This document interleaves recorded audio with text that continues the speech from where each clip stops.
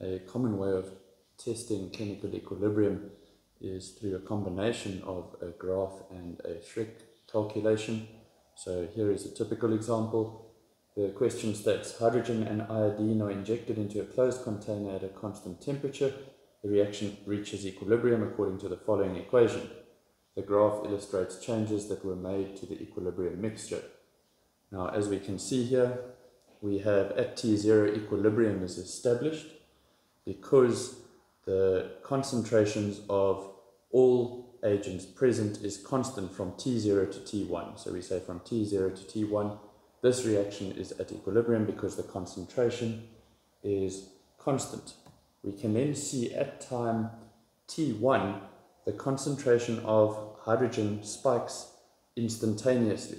This can only be explained by adding a certain amount of hydrogen into this equilibrium mixture. So what happened at time T1 is a certain amount of hydrogen gas was injected into the system.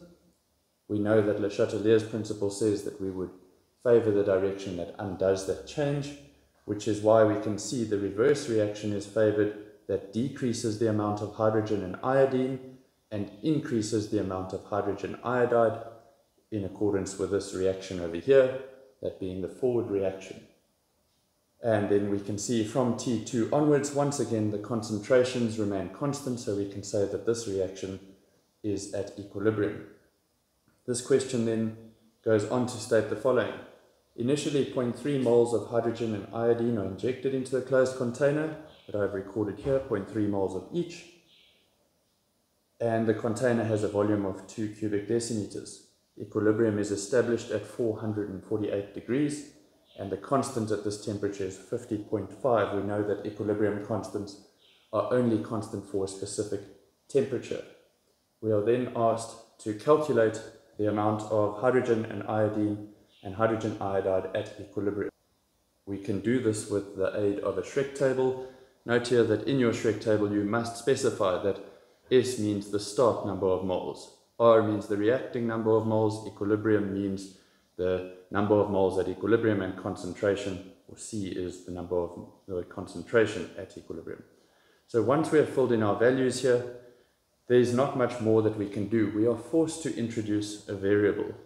So the way we do that is we say that in order for equilibrium to be established, a certain amount of hydrogen must react. We are going to call that amount X, and it is obviously removing from the amount of hydrogen, so we say a negative amount of X reacts. The same goes for iodine. Since they react in a ratio of 1 to 1, we can say that negative 1x moles of each of these is removed, and since the ratio here is 2 to 1, that must mean that we form 2x moles of hydrogen iodide. What we can then do is we can say that at equilibrium, that means we must have 0.3 minus x moles of hydrogen, what we started with, minus what reacted, and the same for iodine, and for hydrogen iodide we started with nothing, we formed 2x moles. But we know that in order to use our equilibrium constant, we need to convert this into a concentration. We've been told that the volume is 2 cubic decimeters, which means that our concentration here is 0.3 minus x divided by 2, because we know that concentration is number of moles at equilibrium divided by the volume which was given. Same goes for iodine, and the same goes for hydrogen iodide.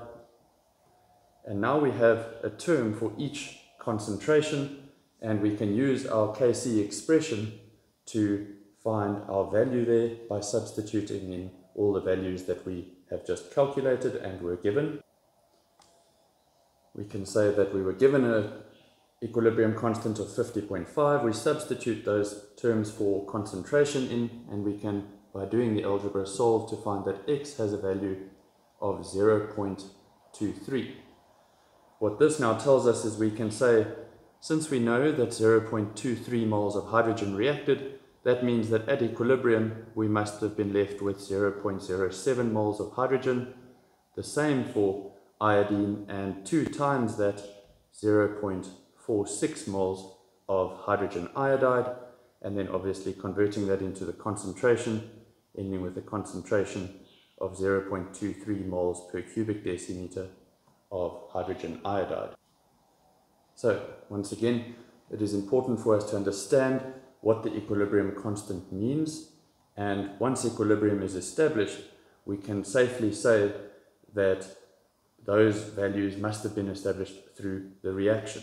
Since we were not given any other information, we are forced to introduce a variable, that being x, and we would say that in the reactants we lose an amount of x, negative x on each side, and since the ratio of hydrogen to hydrogen iodide is 1 to 2, if we lose 1 mole of x here, we must produce 2 moles of x there. And then once again, we substitute these values for concentration into our Kc, and that allows us to solve for x and then answer whatever questions follow.